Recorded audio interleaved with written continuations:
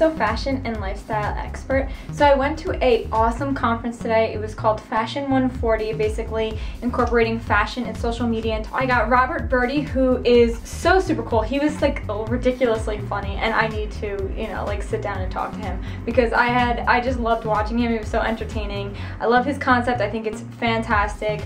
This is just a small clip of him. I didn't do the whole thing, so I was so interested in hearing what he was saying. So I hope you guys enjoy this. I'll see you soon. Have a great day. Bye. Marcia, do you remember where she's like, thank you all for coming, and then it cuts to the shot, there's 3 people there. Story of my life. Thank you, everybody. So I'm going to give you a little background because I should never assume that everybody knows who I am, although weirdly in my head when I'm on set, I'm like, everybody knows who I am.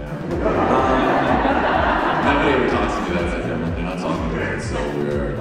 So, I'm Robert Verdi, and I have an incredibly tragic television career that is kind of the engine to my company, and a lot of people only know me as that, but what my company does is provide creative services in 3 spaces: celebrity styling, interior design, and events planning. And Twitter has really affected my events planning business dramatically because I built an entire business around integrating my need to entertain and chat and be the first to know with this new cyber world that we live in. And I'm a little old, I know, I'm 42. Thank you, I know I don't look it. You guys said that so quick, I thought maybe I should respond. It's interesting to adapt a business that exists to technology, and it's challenging in many ways. So I'm going to share with you how I integrated Twitter into my events business. So it's not a traditional business. No, I don't do bar mitzvahs and sweet 16s, don't bother me.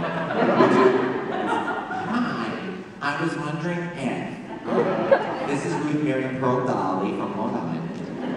No, we don't do that. So we largely do what we do in my, you know what I'm talking about. Tweet that. That's some funny stuff. Alright, so look, I'm looking at my clock. The only thing I can do in less than 10 minutes is have sex. Everything else takes so much longer. Right.